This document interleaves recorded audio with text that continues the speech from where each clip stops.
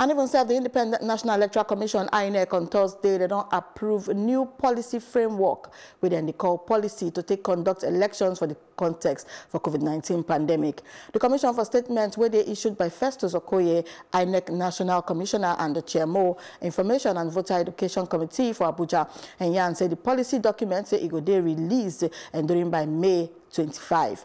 Okay, Yan said it provides say it go dey applied to the conduct of governorship election for Edo and Ondo states where they scheduled for September 19 and October 10 respectively, and plus other by elections to be conducted soon for inside 7 states.